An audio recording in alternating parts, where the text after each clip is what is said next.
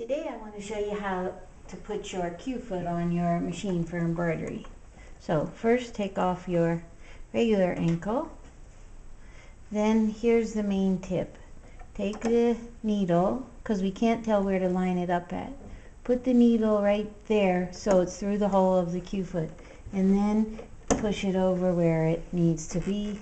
And then put the screw in while you still have the needle down. Everything will be lined up properly. Take your screwdriver to do the final tightening. And there you are, ready to quilt in the embroidery hoop.